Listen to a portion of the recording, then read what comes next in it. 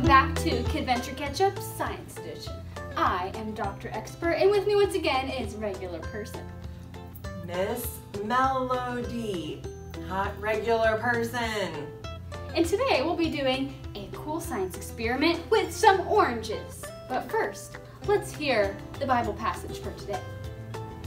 So today's Bible passage we're going to read is Ephesians 6, verses 10 through 17. Finally, let the Lord make you strong. Depend on His mighty power. Put on all of God's armor. Then you can remain strong against the devil's evil plans. Our fight is not against human beings. It's against the rulers, the authorities, and the powers of this dark world. It's against the spiritual forces of evil in the heavenly world. So, put on all of God's armor. Evil days will come, but you will be able to stand up to anything. And after you have done everything you can, you will still be standing. So, remain strong in the faith. Put the belt of truth around your waist. Put the armor of godliness on your chest. Wear on your feet what will prepare you to tell the good news of peace. Also, pick up the shield of faith. With it, you can put out all the flaming arrows of the evil one. Put on the helmet of salvation and take the sword of the Holy Spirit. The sword is God's word. Did you catch all of those pieces of the armor of God? First, it was the armor of godliness. I think that someone should put all this on. This is the armor of godliness. Next is the sword of the Spirit. That's God's word. And then we have the belt of truth. You know what truth is? Truth is always true. Put the belt of truth around your waist. Put the armor of godliness on your chest. Wear on your feet what will prepare you for the gospel of peace.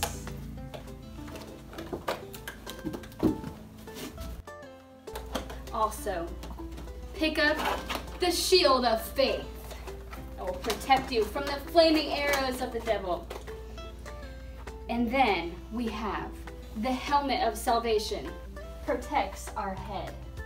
There we go. Do you remember what they are? Helmet of salvation, sword of the Spirit, shield of faith, the armor of godliness, the belt of truth, and the gospel of good peace. Those are the pieces of the armor of God. Did you know that there was an armor of God? It's something that we can try and put on every day that will protect us from the devil and his schemes to get us to do bad things, because God wants us to live in righteousness and truth. Have you ever tried this experiment with an orange? So here we have two regular oranges. Now both of these oranges have their armor on. Have you ever thought of the rind of an orange being like its armor protecting it from the inside? And did you know that when we put these oranges in water, what do you think happens? It floats! Both of them float with their armor on. Remember that the armor of God helps us to stand firm. These oranges are sure standing firm against the water. But what happens if one of the oranges forgets to put on? This orange forgot his belt of truth. Maybe someone said something that wasn't true about him and he started to believe it. So, part of his armor is not on.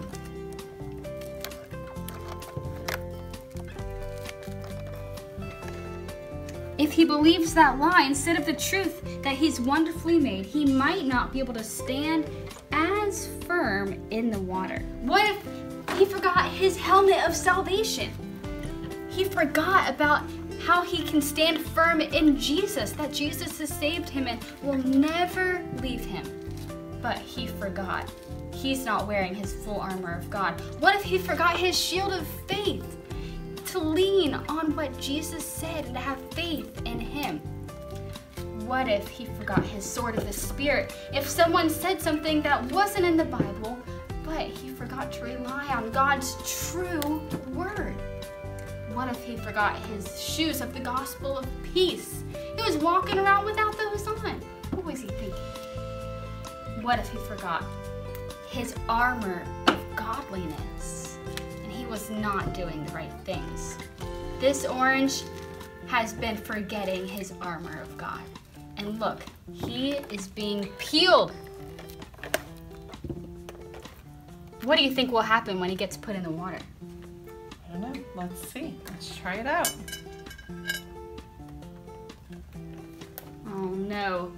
That orange does not have his armor of God on, and he can't stand firm. He sunk to the bottom. Remember, the Bible says, our fight is not against human beings. It is against the rulers, the authorities, and the powers of this dark world. It is against the spiritual forces of evil in the heavenly world. So put on all of God's armor. Evil days will come, but you will be able to stand firm up to anything. And after you have done everything you can, you will still be standing. Hey, remember each day to put on your armor of God, because God wants us to stand firm against those that are trying to make us do wrong things.